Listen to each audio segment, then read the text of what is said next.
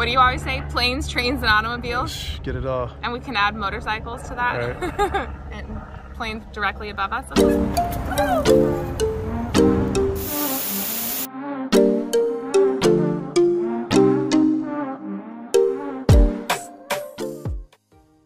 Hi y'all, welcome back to our 6-part mini-series about reasons not to move to Vancouver. In this episode, we are covering reason number 4, which is geographic location and accessibility.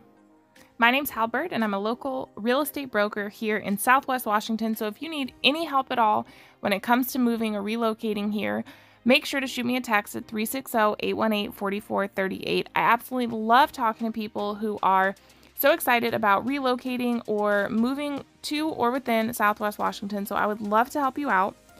And you can help me out by subscribing. If you haven't yet, that's one of the best ways to let me know that you like the job that I'm doing here on YouTube. Let's jump in. So the number 4 reason why you might not want to move to Southwest Washington or Vancouver is the actual geographic location and proximity. So as you can see behind me, the majestic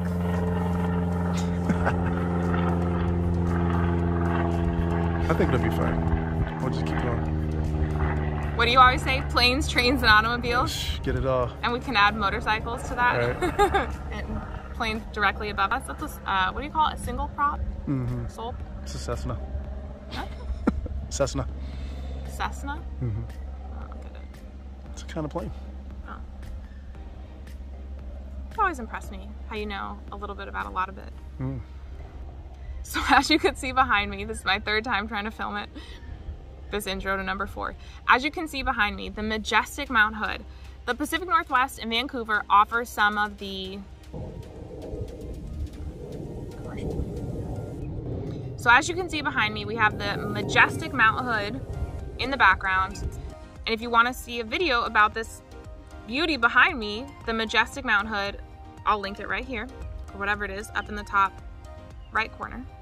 While the Pacific Northwest offers arguably some of the most amazing natural beauty and recreational activities that there are in the entire world, there are a few downsides. From a geographic location standpoint, we are in the most northern, most west state, which means that we are farther distance-wise from a lot of other places.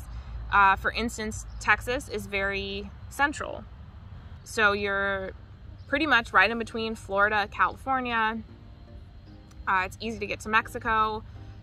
There's cruises that depart right from Galveston, what's it called? Galveston, whatever it's called.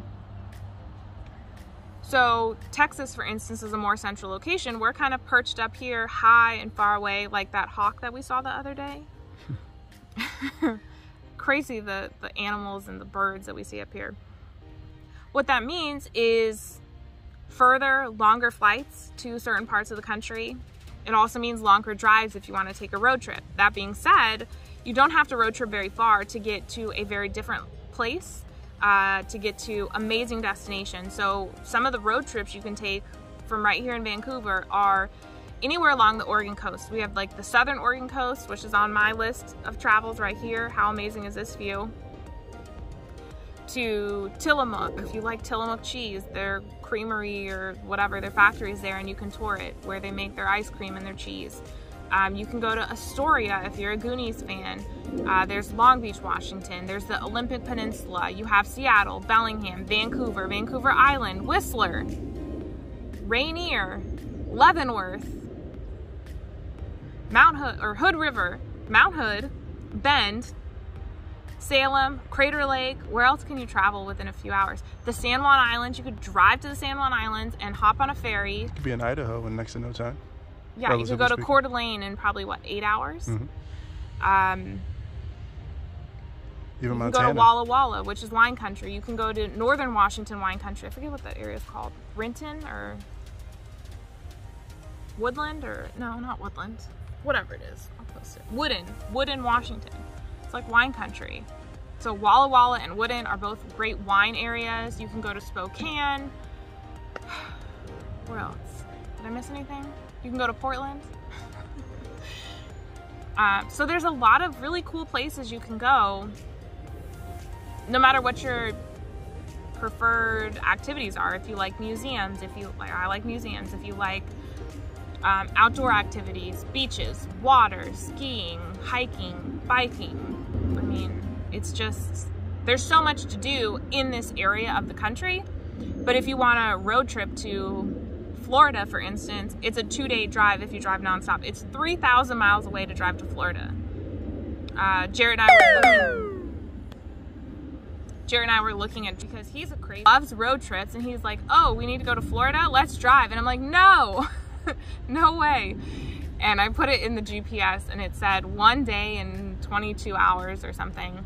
And he's like, oh, that's not bad. I'm like, that's gonna take a week. There's no way we're driving. So he's crazy like that. I'm not.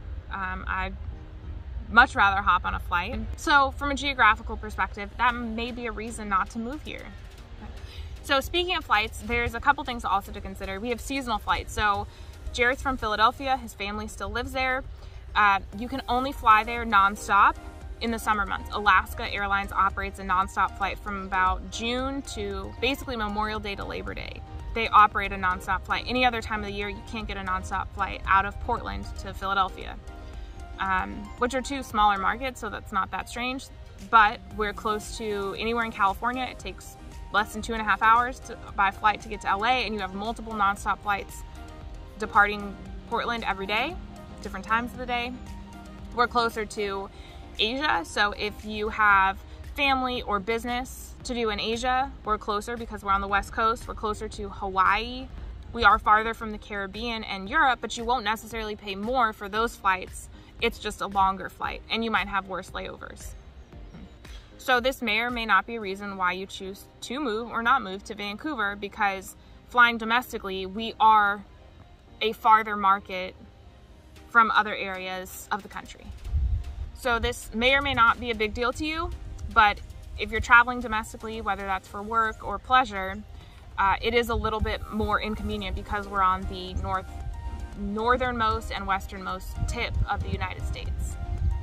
But I'd love to hear from you. Is the proximity of Washington State anything that would keep you from relocating here? One of the cool things about being this far northwest is it's not on the way to anything else. So if you're heading into Washington, you are going here deliberately. And I think that's one of the reasons why it's been such a well-kept secret. So here I am exposing the beauty and joy of living in Washington, and I hope you enjoy it as well. Again, if you need any help at all in your real estate needs, relocating, shoot me a text, go to my website, halbyrd.com, or you can book a call directly with me at bit.ly/zoomwithhal.